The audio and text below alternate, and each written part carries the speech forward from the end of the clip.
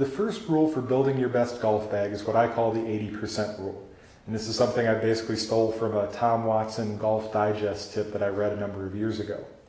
What he said in that piece was, if you have a shot that you can't hit 80% of the time in practice, let's say a high draw with a 4-iron, then you shouldn't attempt that shot on the course because it's probably not going to work. The way I apply that to equipment is to say that if you have a club that you're not going to hit well 80% of the time, it shouldn't be in your bag when you go out to play. So that could be any number of clubs for any different player. That could be low lofted woods, low lofted hybrids, long irons. Could be very high lofted wedges. Could be your driver. I'll give you an example. The other day I was playing with a gentleman who hit his 3-wood no less than 5 times because he was consistently 200 or more yards from the green. And every single time, 5 out of 5 times, he rolled the ball 50, 60 yards. That club was not helping him to be successful. So he would have been much better off taking that club out of his bag. Now, I'm not saying you need to take those clubs and throw them away. You can put them in your practice bag and work with them on the range until you become proficient with them. That would be a great thing to do. But when you go out on the course, if you're really looking to shoot your best scores, you want to take the tools that you know you'll be successful with. So that's where I get this 80% rule from. Now, depending on your ability, you may want to modify the percentage or your definition of hitting it well.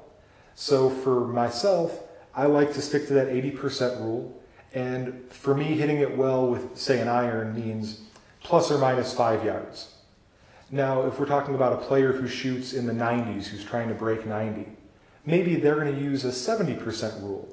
And they're going to say that hitting it well is plus or minus 10 yards, or just on the green, or something like that. So you can modify this rule to fit your game, but you don't want to carry clubs out there where you're saying, well, I'll just try this because maybe it'll work.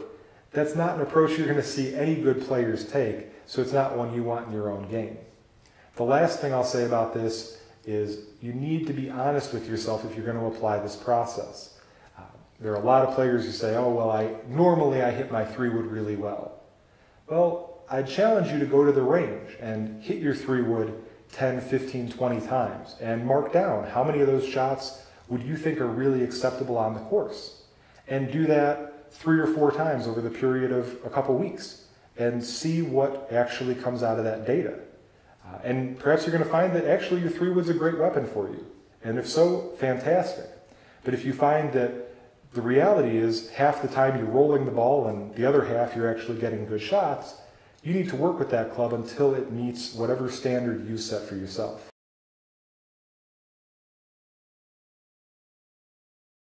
Now, my second rule of building your best golf bag is that you cannot have duplicate clubs. And this is something I see in almost every amateur player's bag, particularly when it comes to their irons. They're carrying 3, 4, and 5 irons that all do the same thing.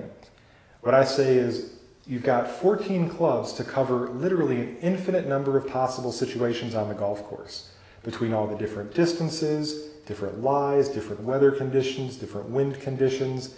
The possibilities are endless, and you only get 14 tools. Why would you carry 2 hammers? You don't want 2 clubs that do the same thing. And I'll give you my personal example. I stopped carrying a 4-iron about 2 or 3 years ago. For a while I was carrying it because I thought, well, when I hit it really well, it goes longer than my 5-iron. And it did maybe 50% of the time. But the other half of the time, because I hit the ball really low and I don't have a ton of club head speed, the 4-iron went the same distance as the 5-iron. And I eventually said to myself, this doesn't make sense. I could be carrying a different club that would give me different results and give me more shots in my bag instead of carrying 2 clubs that do the same thing. So I would strongly recommend that you look at your own bag and figure out, are you carrying 2 clubs that do the same job? And to do this, you're going to, again, have to be really honest with yourself about the distances that you hit your clubs. And I would recommend getting on a launch monitor to find out how far you hit your clubs. Almost any range or pro shop or club fitter probably will have a launch monitor that they'll let you rent time on. And you can go on there and hit a bunch of 7-irons and a bunch of 6-irons and a bunch of 5-irons to see how far does each club actually go, and at what point do I not need to be carrying more irons? I need to be swapping in hybrids or fairway woods, or maybe it's the wedges. I've got a 56 and a 58, and they both go the same distance. Whatever it might be, you don't want to carry duplicate clubs in your bag.